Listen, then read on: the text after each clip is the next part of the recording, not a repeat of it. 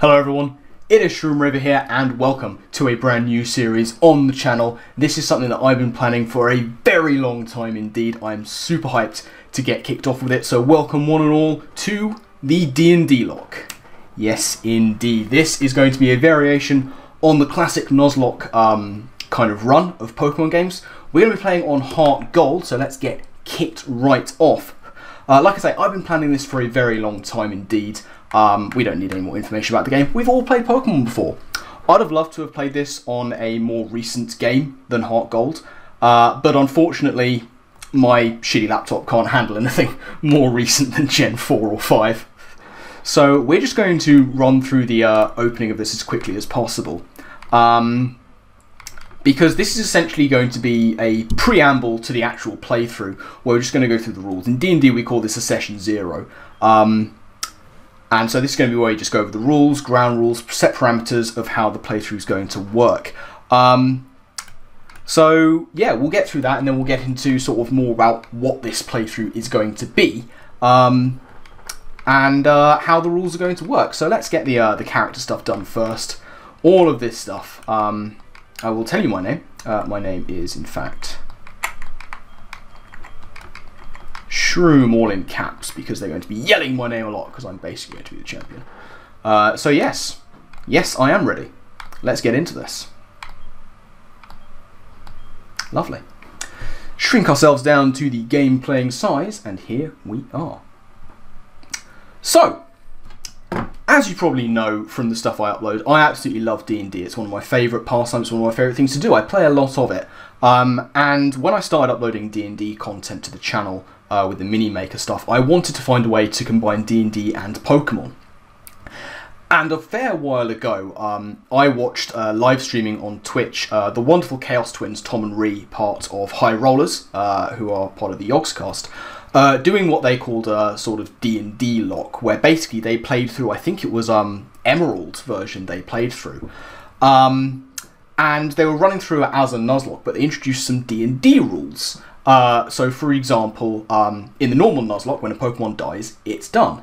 In their version of it, they introduced the concept of death saving throws. Now this is what happens in Dungeons and Dragons. When your character goes down to 0 hit points, you start rolling death saving throws, where you roll a 20-sided die, and if you get a 10 or above, you get a pass. If you get a 9 or below, you get a fail. If you get three successes, your character lives. If you get 3 failures, your character dies. So they started doing that with their Pokemon. Whenever they died, they rolled death saves, and if they passed, they got to go again. If they failed, they were done, and that was it for that Pokemon. So I'm kind of introducing that kind of vibe to it, but what I actually am going to do is, as opposed to the normal Nuzlocke rules, where you catch 1 Pokemon per route, and you can only use or catch that Pokemon, we're going to be doing that, but instead of using those Pokemon, we're going to use them as quote-unquote tokens. Because the Pokemon we're going to use in this playthrough are limited in number. We are going to be using 14 Pokemon in this playthrough, 1 for each of the playable classes in the game of Dungeons and Dragons. The Pokemon I felt, up to Generation 4, best represented that class. Like I said, I wanted to do stuff from like Gen 6 and beyond, because you've got classes like Paladin, which was built for like Aegislash, but my computer couldn't handle it, so unfortunately that's not possible. So we're doing Gen 4. All these rules will be in the description down below, by the way, so, any confusion, there'll be a proper list of it there. I'm not following the script, I'm kind of just rambling on. The basic thing of it is, we have 14 Pokemon to choose from, and we will be running death saving throws if they go down. Now, obviously there are more than 14 encounters in the game, but there are only 14 Pokemon we can choose from, so the Pokemon we catch will either be set aside as tokens to add another Pokemon from our list into our active party, or we can use them as a token for a death saving throw. So when a Pokemon dies, we have to have death saving throws banked in order to use them. Sound fair? I think it does. So, we're going to try and get on with the game right about now, because as I say, this is just our introductory thing. We're going to talk to our mother here, which is nice. Hello, yes, I am awake. I am going to speed this bit up a little bit, because, we've all been through this. We don't need to see this every single time. So she's going to give us all our stuff. Bag, trainer cards, save progress, options. We need those because this is painful to watch, really. So now we'll just speed up the that. Perfect. We need to go down to confirm, unfortunately, but that'll do. So now we have some fast writing.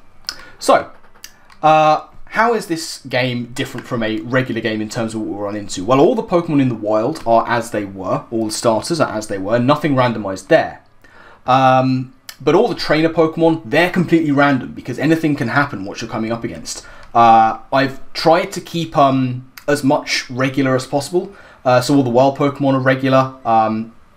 And all the Pokemon that we run into in trainer battles are going to be kind of the same challenge level. So we're not going to run into like a trainer on the first route with like a Kyogre and a Charizard, I don't know. And the game might lag a little bit again because my computer is slow. I've got the game running, I've got my recording running. I've also, you'll notice, hopefully, there's two die in the on the screen. You've got a D20 and a D12. We'll be using those. The D20s are what we use for our death saving throws. The D12 is what we'll use to determine which Pokemon joins our team. The Pokemon at the bottom of the screen, by the way, are blacked out. So, you know, you can probably tell what they are just by looking. But yeah, the Pokemon are blacked out, so we effectively, quote-unquote, don't know what Pokemon we're using. Hi, Professor Elm. You take way too long to talk. Yeah, we're going to speed this bit up just so we can get through it. So he's going to give us a Pokemon. It doesn't matter what Pokemon we choose, we're not going to be using it. So, once we get this Pokemon, and we get to a Pokemon Center, there will be 14 eggs in a box, and we will roll our D12 to determine which of those Pokemon join our team. Two of them we'll have to take out, obviously. There'll be the two classes in D&D that were added most recently. So let's just grab a Pokemon. It doesn't really matter. We'll take Totodile, just because it's quick enough to run away from things. We're not using this Pokemon. So, that is going to be our first token Pokemon. We're not going to give it a nickname because we don't need to. So let's get through this section and I'll explain a little bit more about the Pokemon we're going to be using and why we've chosen them. So he's telling us to go to Professor Elm. That is fine. Off we go. This guy's going to give us some potions, I believe. I have the speed up button held down for this particular bit. Just because the game is running. The game runs slowly. There's nothing I can do about that. Like, look, this is it running as it is. It's awful. It's just awful. And now we've got to talk to Lyra. There's a lot to get through in this opening part, so as I say, we will just hold the speed up button to get through it. We're also going to have to run into Professor Elm, who gives us his number, which he couldn't give us before, quite possibly. We've got to go and talk to our mother, we've got to talk to Elm. Go away, Lyra. I don't have time to talk to you. You see, this is us holding the speed up button down. Like, it's painfully slow. This is us without the speed up button held down. So, yes, she's going to give us the phone, I think. The Pokegear, sorry. Which is where we can make phone calls from. Not that we're going to be able to be using that. Yes, I do. And she tells us anyway. Thanks, Mum, I know how to use a phone. Stop talking, I have an adventure to go on. So, yes, off we trot. Very painfully slowly, of course. Please hurry up.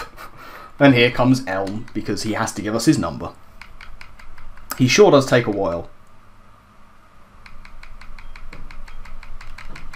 Thank you for the number. This is running so slowly, I hate it.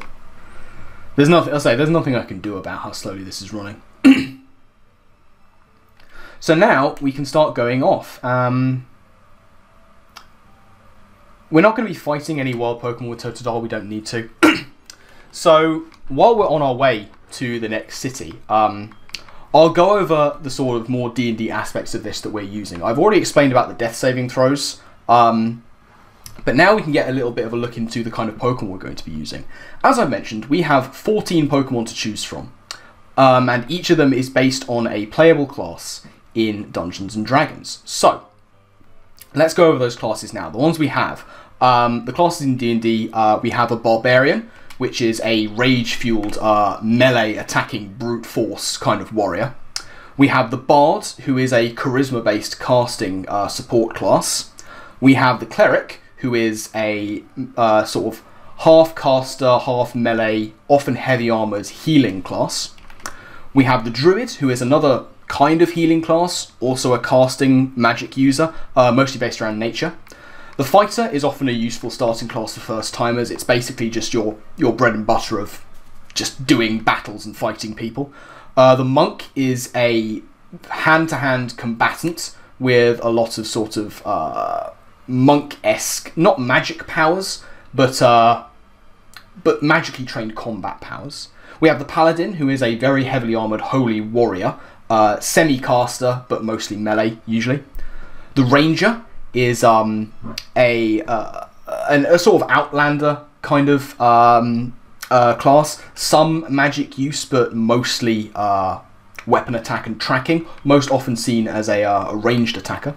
You have the Rogue, who is kind of like a sort of sneaky, dexterous character that does a lot of infiltration and sneak attacks. Sorcerer is your very powerful, one of your very powerful casting classes. It's a DPS magic class that uses charisma as its caster. You have the Warlock, who is another magic user but gets its power from making a deal with a deity of some description. And then you have the Wizard, which is the classic magic casting intelligence-based class. Those are the 12 classes we will initially choose from when we're rolling our dice to determine which Pokemon we get. You also have 2 new classes, which bring up to 14. You have the Artificer, which is a semi-magic class based around using magic through items that have been created. And you have the Blood Hunter, which is the edgy class, which basically trades your own life force to do more damage.